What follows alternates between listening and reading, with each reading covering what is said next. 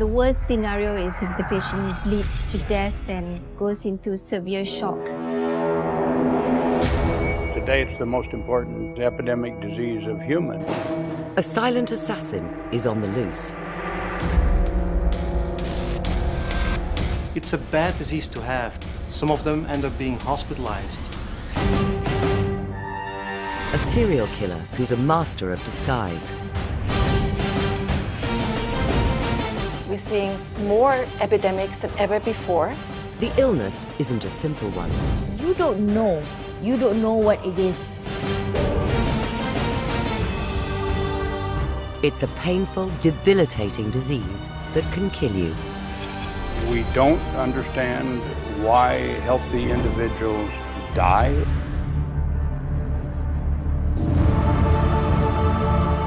Despite us giving everything in ICU, dialysis.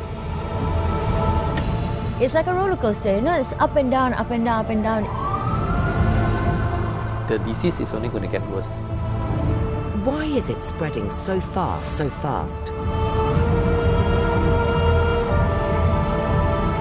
What can stop this burgeoning epidemic? The only thing I thought at that time was, I'm going to die.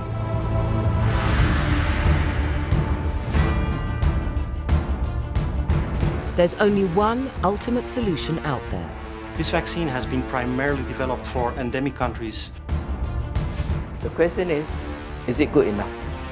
And medical science is left exploring its last best hope. It's our first tool that we now effectively have in our hands to control dengue.